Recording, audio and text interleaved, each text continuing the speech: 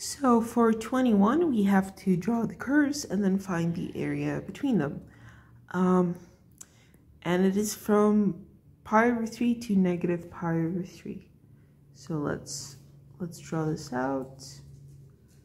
And I think that I'll draw it with quarters. So that is pi over 4 and pi over 2 minus pi over 4 and then pi over 2 negative. Yes. So first let's draw our curve y is equal to tan x. And tan x, it goes from 0. There is a vertical asymptote at pi over 2 and another vertical asymptote at negative pi over 2. So it begins growing kind of slowly until we get to pi over 4, which is equal to 1. So let me kind of put it should be around here, yes. And this should be pi over 4. Okay, so it goes something like, it goes downwards all the way till 1, right? It is concave upwards over here. And then from here, it grows on infinitely upwards. And it'll never touch the asymptote over there. So for the other one, it will, on the other side, it'll do the same thing, except it will be concave downwards. So it'll start growing very slowly here and go all the way to negative 1, right? And then from here, it'll keep going downwards forever. So this isn't the world's greatest drawing, but hopefully you guys can see what it looks like. And let us remember that pi over 3 is somewhere around here and here. So we won't look at the whole interval. Now let's talk about 2 sine of x. So this other function over here. Now it is just sine of x, right? But sine of x that has been stretched by 2 vertically because we're multiplying it by 2 outside of the argument.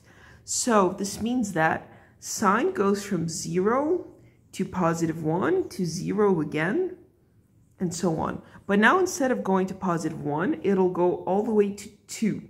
So it would go somewhere over here. So our curve would look something like this. And same thing on the left-hand side, that it would go to negative 2 and then back to 0. So it would look something like this and that. So yes, this is not the greatest drawing in the world, but hopefully you guys can see that the points of the curve between them, the area between them is this section over here and this section over here. Also, an interesting thing to notice is because we know that tangent is symmetric with respect to the y-axis, and also sine is symmetric with respect to the y-axis because they're both odd functions. This means that it's the area, it's just twice the area from like 0 to wherever the first point of intersection is. So what we're going to do is we're going to integrate it with respect to x because we want to do these vertical rectangles, right?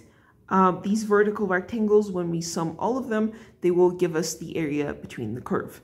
So the vertical rectangle is represented by the width over here, which is dx, and that is just a small piece of the x-axis. You can see that it lines up. And this height is the upper function minus the lower function. So for the height over here, we would have the upper function is the green one, so 2 sine of x minus tangent x, yes. Now we do need to find where they intersect, right? This point over here. so that we can set our boundaries. And as I've said, we're only going to consider the area in the positive side because then we're going to double it since they're the same. So to find this point of intersection, we do need to set the curves equal to each other. So we'll go 2 sine of x, right, is equal to tangent x. So how can we do this? I'm going to bring everything over to the left-hand side, and then I'm going to set tan as a function of sine and x. So I'm going to do 2 sine of x, and then minus tangent of x. But instead of tangent, I'm just going to write sine of x over cosine of x, and then set this equal to 0. So now all I have to do is factor out the sine. So sine of x times 2 minus 1 over cosine of x is equal to 0. So the answers are either when sine of x is equal to 0 or when 2 is equal to 1 over cosine of x, right? And if we just cross multiply this would be cosine of x is equal to 1/2. So actually we do have a number of solutions, right?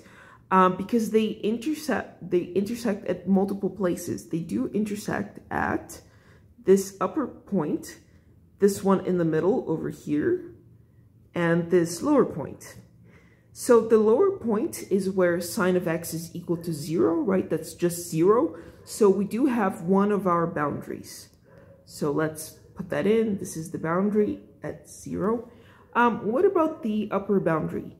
It is when cosine x is equal to 1/2. Cosine x is equal to 1/2 when, let me write this down, and this is true when x is equal to pi over 3 or negative pi over 3.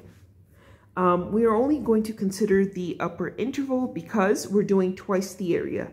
So we're going to say pi over 3 here, and then we're going to multiply it by 2 outside of the integral. Now, I just want to recap this 2 times the integral from 0 to pi over 3. Instead of going from the integral from negative pi over 3 to 0, plus the integral from 0 to pi over 3, because those two integrals have the same area, I'm just going to go 2 times the integral from 0 to pi over 3. Okay, so once I have done this, let us clean this up a little bit. Now we are ready to set up our integral. So our upper function is the green one, so it is 2 sine of x, right? Integral of 2 sine of x, and then minus the lower function, which is minus tangent of x. And once more, I'm just going to express tangent as sine x over cosine x, and all of this times dx, which is the width of our rectangle. Okay, so what are we going to do now? What we can do here is we can break this down into 2 different integrals, because that way it's just easier to integrate them. So let me move all of this over to the left and just remove these boundaries. So this is the same thing as 2 times the integral from 0 to pi over 3 of 2 sine x dx, and then minus 2 times the integral from 0 to pi over 3 of sine of x dx over cosine of x. So for this first one, we just integrated directly. The integral of sine is negative cosine, so this is equal to negative 4 times the cosine of x evaluated from 0 to pi over 3. And what about this one?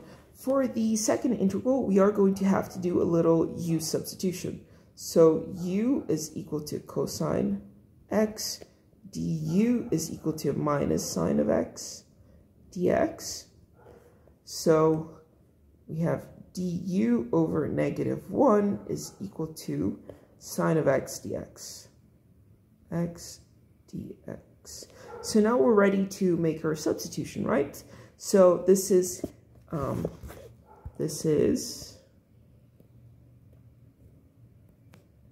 -2 times the integral from 0 to pi over 3 times, on the up we just have du, so minus du over u.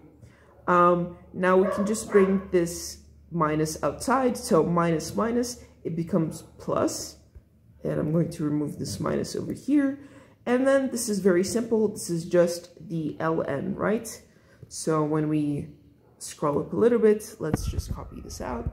This is minus 4 cosine of x from 0 to pi over 3, and then plus 2 ln of u from 0 to pi over 3. Now, what is u? We said that u was cosine of x, right? So we're just going to substitute this in. So I'm just going to erase this and then say that this is the ln of cosine of x from 0 to pi over 3. All right. So all that's left for us is to plug in our stuff, right? So let's see. This is minus 4 times cosine of pi over 3 is 1/2, right? Minus 4 cosine of 0, which is just 1, right?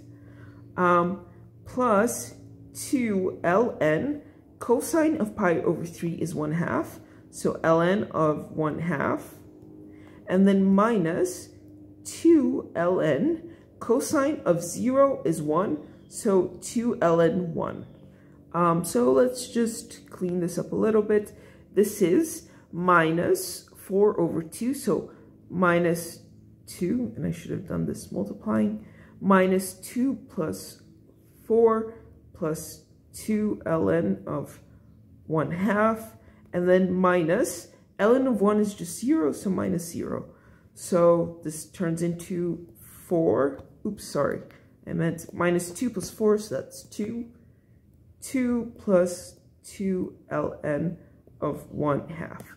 And that is the answer. So let me just zoom this out so that you guys can kind of take a full look at it, right? So what we did here was we drew the curves, we found the area between them, and then we saw, hey, if I just take the area from twice the area from 0 to pi over 3, this is the same thing as taking the integral from negative pi over 3 to 0, and then from 0 to pi over 3. So that makes our calculations way easier. We just did the upper function minus the lower function, and then we used u substitution to integrate tangent x.